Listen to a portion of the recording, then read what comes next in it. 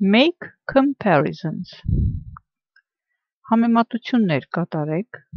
The words and expressions below will help you. Բառերն ու արտահայտությունները ստորև բերված կօգնեն ձեզ.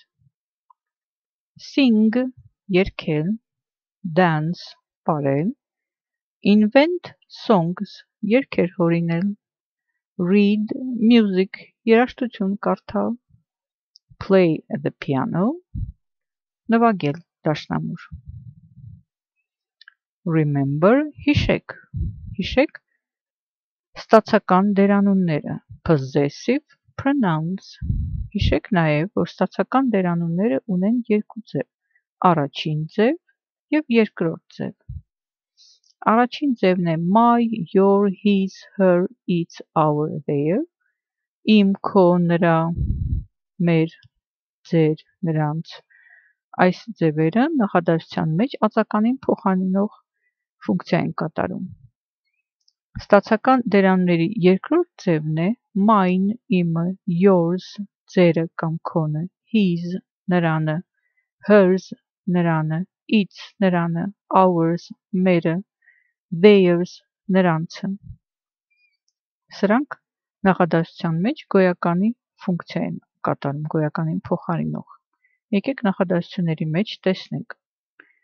Your sister invents songs better than mine. Քո քույրը երգեր է հորինում ավելի լավ, քան իմը. My mother reads music worse than yours. Իմ մայրիկը երաժշտություն ավելի վատ է կարդում, քան քոնը. My dog dances better than his. Իմ շունը ավելի լավ է պարում, քան նրանը.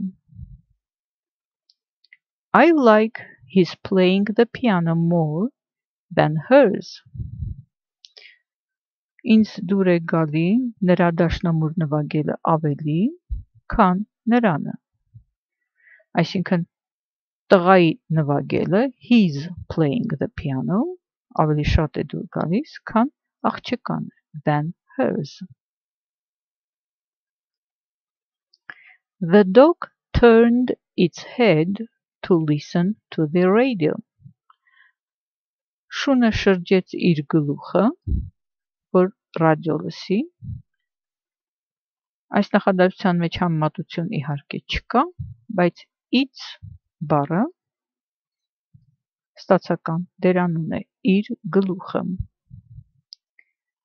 Your parents like singing more than ours. Ձեր ծնողները սիրում են երգել ավելի շատ, քան մերը.